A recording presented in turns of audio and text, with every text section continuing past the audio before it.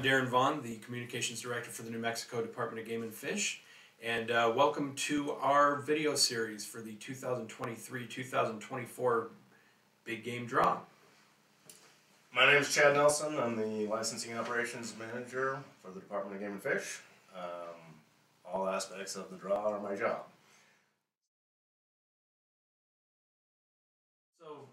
So Chad, tell me some of the most important things that people need to know going into this 2023-2024 draw season. So the draw application is coming. It's opening on January 18th. The deadlines to apply for bear and turkey, February 15, March 22 for deer, elk, antelope, bighorn sheep, Barbary sheep, oryx, ibex, and javelina. Important things to remember are mandatory harvest reports in particular. The deadlines for mandatory harvest reporting for deer, elk, pronghorn, and turkey are February 15 to report for free. March 22, the application deadline, is the drop dead date for harvest reporting for those species. If you fail to report before March 22nd, all of your draw applications will be rejected. So it is a very severe penalty. It is in your interest to complete your reports by the deadlines. The April 7 deadline is for Barbary sheep, javelina, oryx, ibex, and trapper licenses. So anyone who fails to report any of those activities prior to April 7 will have all draw applications rejected as well.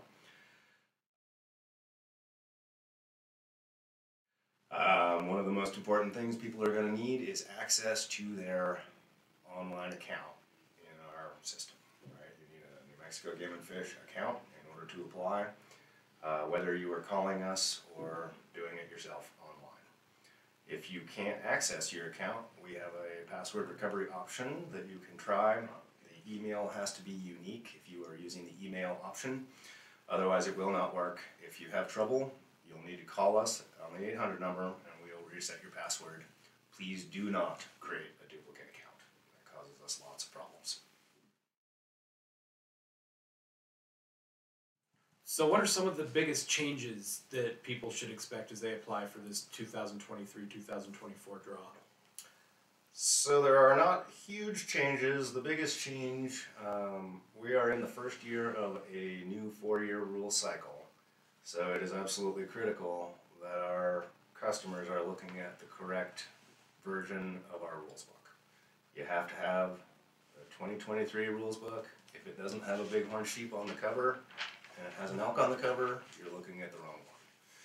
So it's very important because when the rule cycle changes, hunts can change and hunt numbers can change, and that changes your calculations when you're trying to strategize for the draw. The biggest change is that scopes are no longer allowed on muzzleloaders for sporting arm type 3 hunts. You can still use a scope on a crossbow or bow on a weapon type 3 hunt, and you can still use a scope on a muzzleloader on a weapon type 1, any legal sporting arm. I think there will be probably a separate video on muzzleloaders, so I won't get too much into detail on that. There is a once-in-a-lifetime hunt that's been established for Gould's turkey, which is pretty cool. There are new once-as-a-youth designations for oryx and ibex. There's going to be a population management option in the application for javelina. The returning Iraq-Afghanistan veteran oryx hunts have been replaced by one oryx hunt that is for all resident veterans, which is, I think, really great. It's going to increase opportunities for veterans. And we also have a senior hunt over 70 off-range oryx that has been established for residents and non-residents. The hatchets, bighorn sheep hunt area has been split into big hatchets and little hatchets, so that creates an additional opportunity. And one of the exciting things that the department has done in the last year is we purchased a very large property called the Elbar Ranch, and that is a new wildlife management area, and so there are hunting opportunities available on Elbar WMA now, and some additional areas have also been opened for hunting opportunities depending on the species. So that is all really good stuff for hunters. So going into the draw application, what do people need to have in order to apply? So again, they need an account in our system. If you don't have an account, you can go online and create one very easily. You can call us, we can create one for you. We're very customer friendly when it comes to the draw. Anybody can call us, we will submit their draw application for them. You need to have the hunt codes that you want to hunt. Basically, you need to know what you want to apply for. We get extraordinarily busy on our phone lines, especially as the application deadline approaches. So you can't be calling us and then trying to decide what you're going to apply for, right? You have to know in advance. You need enough money to pay for your draw applications because they don't go to draw until they are paid, right? So you also need to know which hunts you're eligible for and which ones you aren't, because you can't apply for hunts that you're not eligible for. You need to know whether you are going to choose a physical tag or e-tag. Every application you have to choose whether you're going to have a physical tag, and if you're going to choose a physical tag, you have to update your mailing address if it's not your mailing address. By law, the department is required to collect your physical address, so that is what is supposed to be in your account. It's not a problem if it's your mailing address. It's only a problem if you're not going to get mail at that address, because we're going to mail. If you choose the e-tag option, then you have to be able to show your license on your smartphone, right?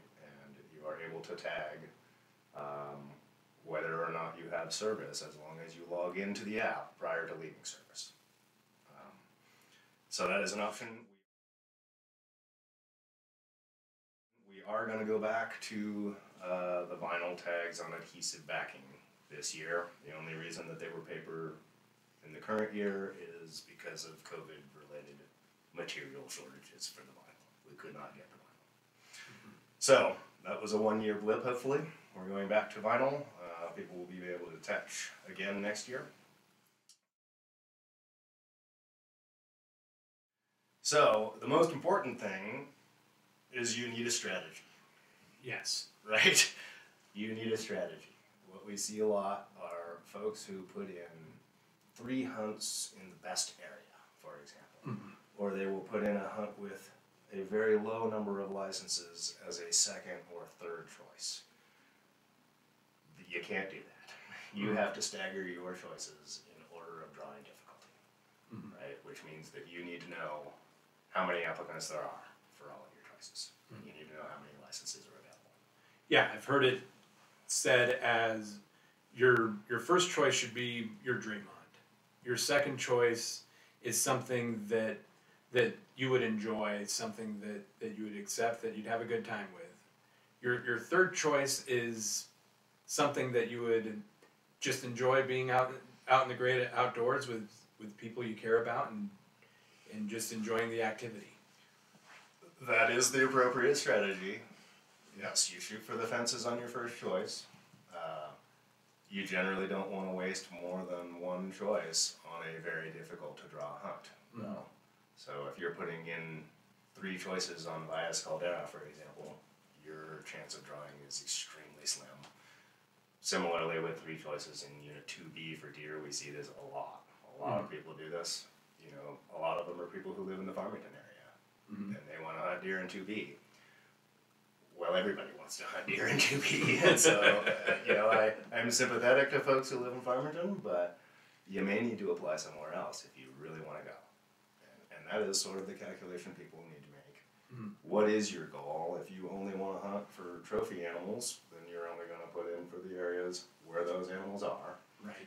But if you just want to go, then you really need to be branching out and looking at areas that may be further away from your home, or maybe cow hunts versus bull, things like that, right? Maybe bow or muzzleloader versus rifle, right? To increase your odds. You maximize your chances by increasing, by applying for multiple species, first of all, right? Every species you apply for is a sequence number that you're going to get. So the more species you apply for, the better your chances are of drawing something. And I will tell you that I have drawn every year except one for the past 16 years for this reason, this is my strategy, right? I apply by myself. I don't have anybody attached, and I stagger my choices. In order of drawing difficulty, my third choice is usually, I'm going to draw something like, the September bow hunt in Unit 18 for dinner, right? Something that is not exactly the most desirable. I could give you an example. When I first started with the department, there was a gentleman who lived in Reserve, New Mexico, which is right next to Unit 16A, which is pretty well known to be one of the most desirable elk units in New Mexico for trophy bulls. And he was complaining that he had only drawn once in the previous 21 years, which seems pretty extreme, right? Well, when we looked at his applications, he had one choice. The first rifle bull hunt in Unit 16A was his only choice for 21 consecutive years. So to that I would say that you're really lucky that you drew one time out of 21 if that is your application. Because you are putting in one choice for the best hunt, you can't expect to draw that. You need three choices, and you need your second and third choice to be easier to draw than your first. If your first choice is the only one available, and it's extremely difficult to draw, you have hamstrung yourself.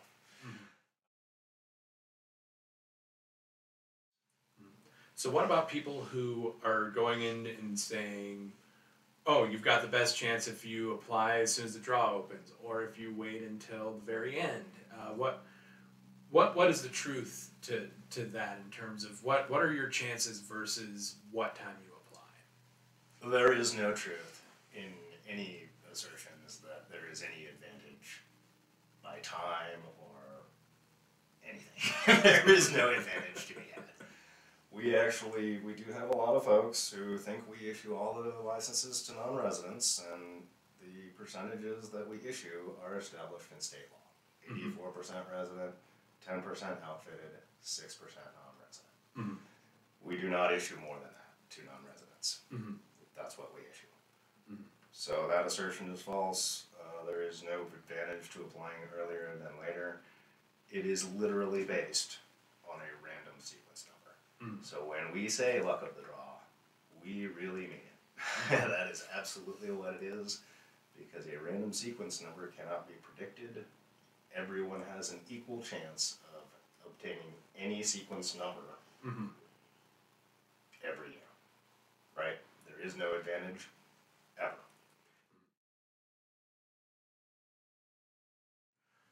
So, how does the draw really work? So there's a lot of confusion about how the draw works. In New Mexico, we do our draw differently than a lot of states do. We do not run our draw by choice. We don't go through all the first choices and then all the second choices and then all the third choices. We go by application. Again, it is based on your sequence number. So the sequence goes from 1 to however many applications we have. Each application can have more than one person on it. So because of that, that makes it a little more difficult to determine your drawing odds very accurately, which I'll get into a little bit more here in a bit. But application, not choice. So every application gets a sequence number, and our system goes through each application individually, and it looks at first, second, and third choice on your application and tries to allocate you a license. If your first, second, or third choice is available, you're going to get it. But it also has to know how many people are on your application and what pool they are all in, right? So it has to track everything as it goes along. It's enormously complicated. It makes my brain hurt very frequently. But that is essentially how it works. That's the basics. Sequence number is issued. That determines whether you're going to draw or not. And it takes about 2 minutes. The allocation part takes hours and hours because it goes through each one and it looks at the choices on your application and it looks on the applicants on the application. It's trying to issue your first choice. If your first choice isn't available for all applicants, then we go to second choice, and if it's not available for all applicants, then we go to third choice. So that is how it works. It goes through multiple times. There are 4 rounds of the draw. Round 1 is 84, 10, and 6. Right? State law percentages are applied. and then rounding occurs to determine the number that we issue in each pool. That is round one only. Round two is 100% resident, right? Up to the number in roll where we stop. So if we go to round two, this is normally when the rest of the licenses are allocated in round two to residents. If there are not enough resident applicants in round two to issue all the licenses, then we go to round three, and round three is just next in sequence, regardless of pool. Right, so that is where we see the combination resident, non-resident applications becoming successful is in round three. You have to get that far, usually, in order to get a license, if you have a combination application like that. After rounds one through three, round four is deer and elk only, and that is fourth choice. So round four, again, goes through and allocates all the fourth choices, and if there are not enough fourth choice applicants to allocate the licenses for any hunt, then it will be a leftover, and we will sell it in a leftover sale, usually in the summer. So that is essentially how the draw works. That's a simplified version, to be sure. It's extraordinarily complex. Again, our system tracks every single aspect of every application as it goes. So the further it goes into the draw, the more complicated it gets. And that's what makes determining your odds sort of difficult. So what would happen if the state of New Mexico decided to run the draw by choice? So we have had folks advocate for this. Mostly folks who want to hunt in their own backyard, right? Or want to draw that dream hunt. We have actually crunched the numbers on this.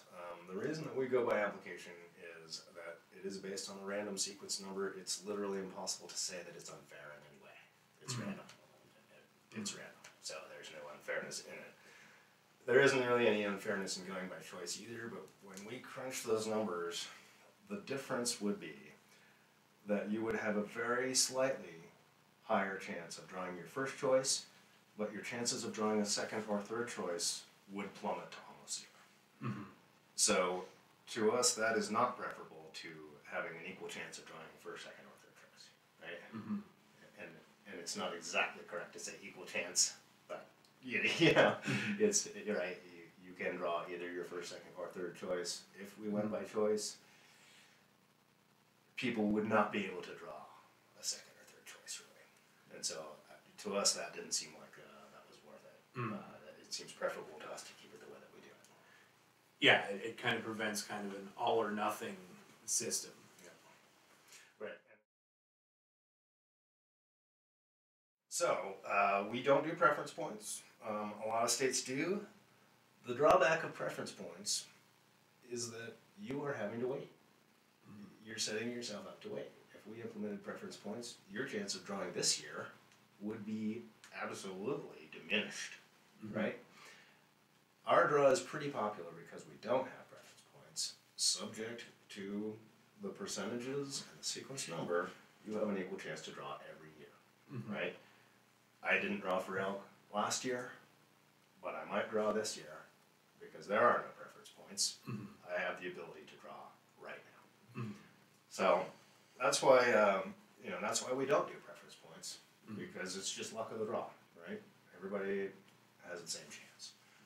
This makes it pretty popular, right? So our draw is popular with a lot of non-residents because a lot of other states do have preference points. What states experience that have preference points is a rather esoteric phenomenon called point creep. And what that is that the more people are entering this pool, the longer it takes to be successful, right? So this is a problem for a lot of states that do this. They have real difficulties in addressing it. It gets super complicated really quickly when you're trying to keep track of how many points people have, and in Colorado you can just buy a point, and So anyway, it becomes very complicated.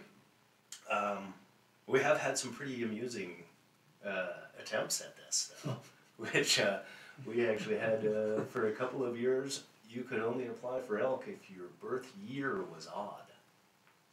Yep. That would have been a bad year for me. Yeah, and then the next year you could only apply if your birth year was even. That was a very strange 2-year period where we had that. So half the population could only apply every other year. Yep. And we did have one where you were required to sit out a year for elk and antelope. That was quite a while ago.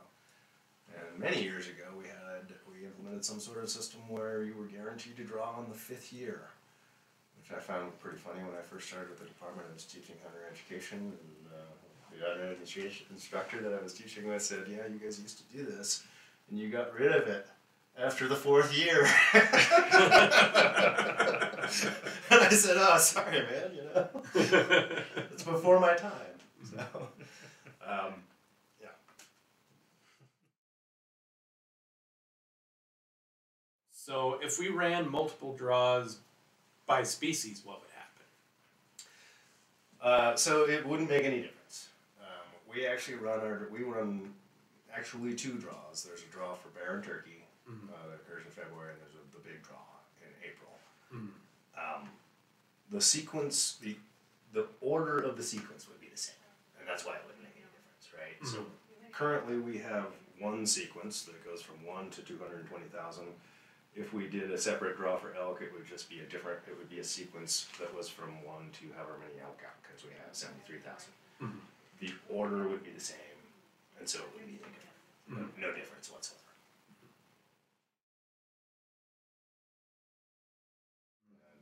Fourth choice is people have the option to select a quadrant of the state where they are willing to accept any hunt. This is a very efficient way for us to allocate licenses that are undersubscribed.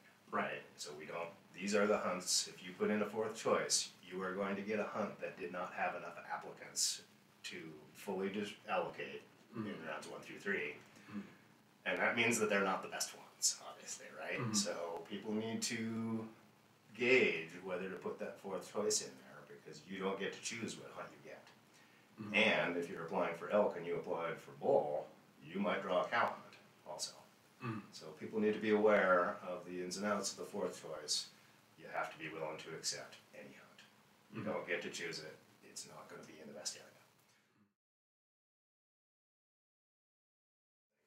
So there is also a population management option on the draw application.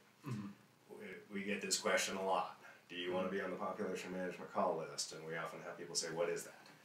So our department, is responsible for managing wildlife in New Mexico. Sometimes we have complaints from landowners or land management agencies that they want to decrease populations on their lands.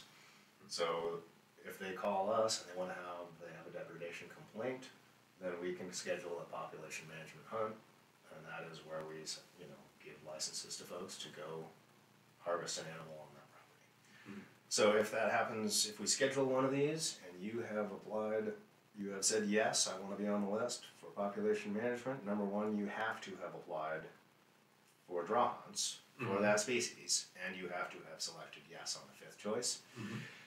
We go by sequence number, so everybody who's on the list, whoever is the first lowest sequence number that we have available, we start calling based on the lowest sequence number. So it's sort of like next in sequence in the draw. Right? So we offer you a hunt. You don't have to take it.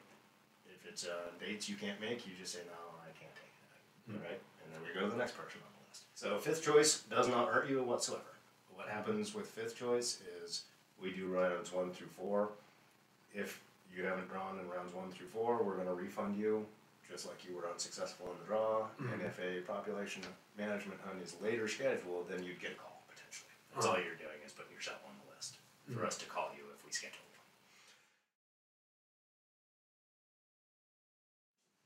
So you mentioned attaching to somebody else's application. What are some of the pros and cons that come with that? So the reason that people would want to attach is if they only want to go with their buddy, right? Or they only want to go with their family, they want to draw the same hunt as someone else, right? They both want to draw, or they're both not going to draw, like I said, because there have to be licenses for all applicants on the application, right, when the application comes up for it to be successful. So if you don't want to go unless you can go with your dad or something like that, then you would want to attach, because it's the only way they guarantee that you draw the same hunt. If you are a resident, you should absolutely not attach to a non-residence application. It is very bad for you. And it's not that you're in the non-resident pool, but you are subject to availability of a license in the 6% pool when you are in the 84% pool. So if no license is available in the 6% pool, you don't draw either, because the system is going to allocate licenses to all applicants or none. Right? You get skipped if we cannot issue you a license. So the drawback of attaching, as I said, is that there have to be licenses for all applicants. And so especially if two residents are attached together, then there's only a small window where that would be a problem for them. And it's if there is one resident license left and there are 2 residents on your application, then we cannot give you 2. We're going to give you 1. We can't give you 1 either because there's 2 on your app. So you don't draw in that circumstance. But it's only if you're right at the cusp, right? Where there's 1 left and you have 2, or there's 2 left and you have 3 on your app. Now this comes into play with resident and non-resident applications, which again, we see drawing in round 3 because residents are subjecting themselves to availability in the non-resident pool, 6%. Doesn't mean they're in that pool, it just means there has to be a license available in the 6% pool. So, what other hunts are available outside of the draw? So in New Mexico, the vast majority of public land licenses are issued through the draw, which is why people get very upset when they don't draw, and it's understandable to some degree, but most of the public land hunts are by draw. There are public land over-the-counter hunts available for Barbary sheep, javelina, bear, cougar, spring and fall turkey. There are private land over-the-counter licenses available for deer and pronghorn, and those correspond with the draw hunts, such that you would choose a hunt code that is the same as the draw hunt, and the dates are the same. It's just private land only. You have to have written permission from the landowner. There are private land elk authorizations that the department issues to landowners that people can purchase from those landowners. There's a little confusion about this, as people are saying that 84% of these have to go to residents. That is incorrect. They're not issued by a draw. So if there are no pools, there are no percentages, right? So it's completely open to any member of the public in that case. Yes, anybody can buy them. Private land licenses or private land authorizations can be purchased from landowners. They allow you to purchase a private land elk license from us, which you have to do. So private land elk, private land deer, private land pronghorn, there are private land oryx licenses available, there are private land Barbary sheep licenses available. There are also, the game hunting license allows you to hunt small game, and we have draw 3, which is sandhill crane and pheasant permits. There are free permits for band-tailed pigeon, light goose conservation order, and the eastern sandhill crane hunt. So no draw is required for any of those. An HIP number would be required for sandhill crane. However, so small game hunting is allowed on the game hunting license. There are some non-game opportunities as well. Non-residents have to have can hunt non-game with their game hunting license as long as it's not a temporary license. And there are unprotected species that you don't need a license to hunt if you're a resident. You would need a non-game or game hunting license if you're a non-resident.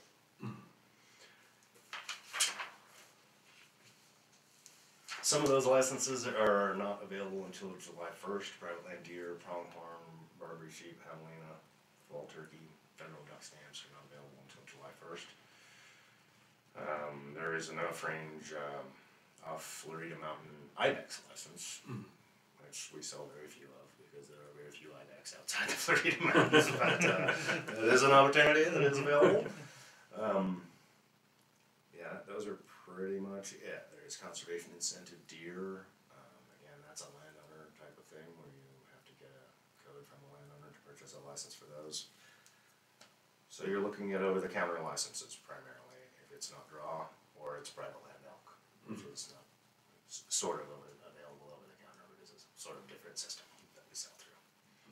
So any hunts that are left over from the draw, we will sell through a secondary sale online. First come, first served. We just sell them. We also have a youth encouragement elk hunt that was changed in rule this year, such that seniors are no longer eligible. It's back to being only youth, so it's youth encouragement. Those are cow elk licenses in November and December. There are, over 1,000 of them, so we sell those usually in early July. The leftover license sale is in late June. There are also some special opportunities for injured military service members. There's a special draw for Oryx on White Sands Missile Range. Anybody who has a disability rating of 50% or greater from the VA qualifies. So I would strongly encourage anyone to apply for that if they are eligible. It's pretty much the best Oryx hunt there is. You're escorted by WSMR staff usually, so it's a pretty darn good opportunity for injured service members. There is going to be a new one for pronghorn on Melrose Air Force Base that we are working to create now. The eligibility criteria haven't been established for that yet, but there will be. So what is required to apply for one of those military or veteran hunts? Well, so the ones that I was just describing are very special, and they are separate draws that we conduct. There are a lot of opportunities for military and veterans. Again, there is a new hunt for resident veterans for Oryx on White Sands Missile Range, and all resident veterans qualify for that. We have a 50% discount on all licenses, permits, and stamps for active duty military and veterans. Residents only, though. So if you have claimed the 50% discount as a resident veteran, and you have submitted a DT 214 to us, and we verify your discount, then you will be able to see the resident veteran hunt. We have to let you see it. Right? We have to determine your eligibility before we let you see it. So that is the case for all military-only hunts. Also, you have to submit a copy of your orders so that we verify your eligibility. We mark a flag in our system that allows you to apply for that hunt. You won't be able to see it in the drop-down menu unless you have provided the documentation that's necessary. For military-only hunts, that's a copy of their orders. And for veterans, it's DD 214. So we have to have that documentation in advance. We also have Fort Bliss, people who are stationed at Fort Bliss in Texas qualify for resident fees only for hunts that occur on Fort Bliss. This is an extremely complicated law, but so if you're stationed at Fort Bliss in Texas, you get resident fees on any license that you apply for on McGregor Range only. If you apply for any hunts outside of McGregor Range, you pay the regular non-resident fee. If you draw on McGregor Range, we refund you the difference. So, let's see. Also, disabled veteran card holders are not required to purchase a game hunting license. The disabled veteran card is for veterans that are 100% service-connected disabled. They actually have to submit a form to the Department of Veteran Services, who then verifies their eligibility, sends it to us, we process your card. The disabled veteran card is a lifetime game hunting and fishing license. You don't ever need to renew it. It's the only lifetime license we offer. 100% disabled veterans. So you don't have to buy a game hunting license when you apply for the draw if you have this card, and you don't get charged for a deer application if you have this card. If you're looking at the drawing odds report, the first thing you would want to know is how many licenses are in your pool, and we'll go over how to calculate that here in a bit. But you also need to know how many people applied and how many people potentially drew. Now that's usually how many licenses are available in your pool. instead of were drawn, right? Uh-huh. But you really can't get an apples to apples comparison because we show you, here's the number of applicants for first, second, and third choice, for example, in the resident pool. And if I look at the number drawn for first, second, and third choice in the resident pool, if I'm looking at first choice, number one, I don't know what the sequence numbers are. So I can't say that I have a whatever chance to draw because I don't know how many first choice applicants had a way higher sequence number than someone who had that hunt as their third choice. It is absolutely possible for someone who has this hunt as their third choice to draw it, but a person who has it as their first choice to not draw it. That makes it very difficult to really kind of determine, like, oh, I have a 20% chance. You can absolutely get a pretty good sense, though, right? You can get a pretty good sense because you know how many people applied. You definitely need to be looking at the number of licenses, like I said, and particularly for non-residents, because their pool is 6%, right? So the number of licenses is pretty critical. And the way that you calculate the number of licenses is a little complicated, because it goes by whether or not a license would be added to the total. So, what you would generally do is multiply the percentage in your pool by the number of licenses in the rules book, right? You're likely to get a fractional number, and the number is either going to be rounded down or up. Determining whether it will be rounded up or down is somewhat difficult now because you have to calculate each pool. You have to calculate all the pools to know whether a license will be added or not. So say you multiply the percentage by the number of licenses and you get 8.6. 8.6 may round up to 9 or it may round down to 8. And you don't know whether or not that will happen unless you know the overall total. So it's a bit complicated, but if you multiply and you get a fraction less than 0.5, it will be rounded down, no matter what. If it's 0.5 or greater, it will either be rounded up or down, and you have to calculate all three percentages to determine whether a license would be added to know whether we will round it up or down. So it's a little complicated, but that's how it works. So if there are multiple fractions that are 0.5 or greater, one will be rounded up, one will be rounded down. The higher fraction will be rounded up if they are not the same. If both fractions are 0.5, then you don't know, and we can't tell you. But what we can tell you is that statistically it's very likely that the last license will go to a non-resident and not an outfitted applicant, and the reason for that is just because there are a lot more non-resident applicants overall than outfitted. So usually we see probably 90+% when two fractions are 0.5 goes to non-resident. So anyway, it's important to know this because you kind of need to know how many licenses are available so that you can look at the odds and have some sense of what your odds are, right? You look at the number of applicants and you know how many are available, and that's how you can kind of determine that. Well, Chad, I appreciate your time, and thanks for stopping by and chatting with us and giving us some important information leading into the 2023-2024 Big Game Draw. And we wish you all best of luck in this year's draw. Stay tuned. We will have more videos coming with all the individual species biologists as we get closer to the draw. Take care.